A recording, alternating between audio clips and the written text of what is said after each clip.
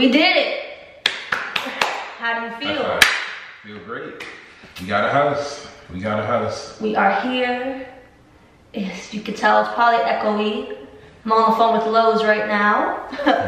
Trying to get some installation. For less, what? It's been 28 minutes on hold. So yeah.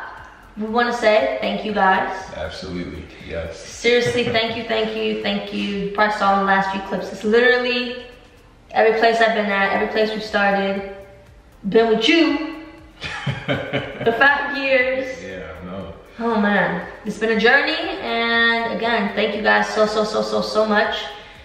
We are here. We'll be moving in the next few weeks. Gotta get things ready and settled in this house first. So yeah.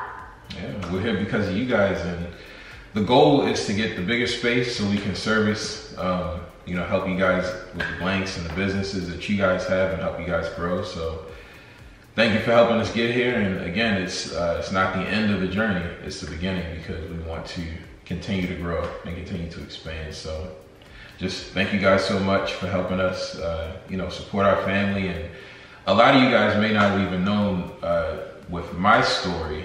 So I was working at a pretty large hotel chain at the beginning of this year, but obviously with certain things that happened, you know, I no longer was able to work there at a certain point. But luckily, we were still able to do what we needed to do and make ends meet, because we had, you know, Kids Custom Designs and AJ Blanks and things like that. So, you know, even though I was separated, didn't really want to be separated, I was still able to, you know, continue to work, continue to put food on the table, continue to, you know.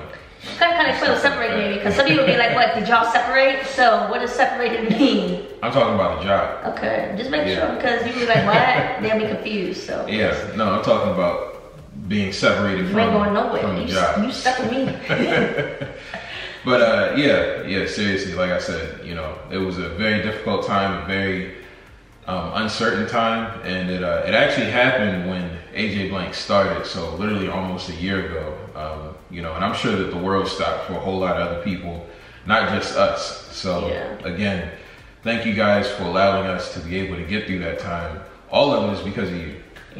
So big shout outs to Pamela Sterling Styles, because there's you guys, there's also her, because if she never made a video, I would never embroidered, I would never did anything, and I would never be here. So big shout out to you, Pamela. Thank you so much for making those videos. It has helped me, and it has helped thousands of other people. So thank you so much. Anything else you want to say?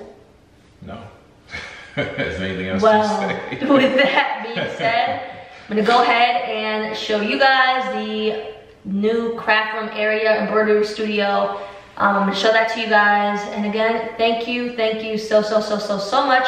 Can't wait to grow with you guys and take you guys along the journey. Absolutely. It's already been a long journey. I mean, you've seen Riley since she was like, I think she was like 2 the first time I made a YouTube video, and Roman since he was 0, negative 9 months.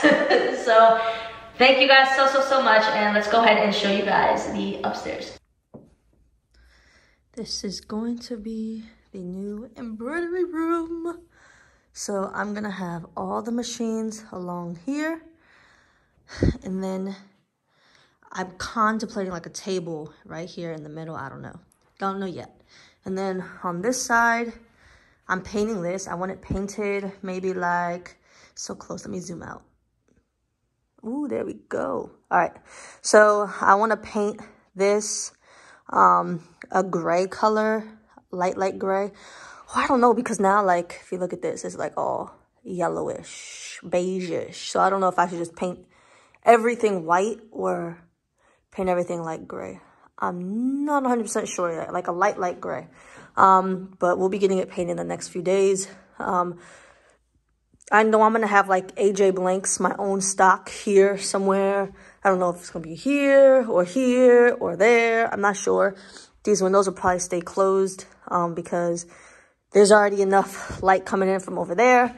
I am going to try to get like some lighting installed because it's not going to be bright enough for YouTube videos, especially if I'm gonna have these windows closed.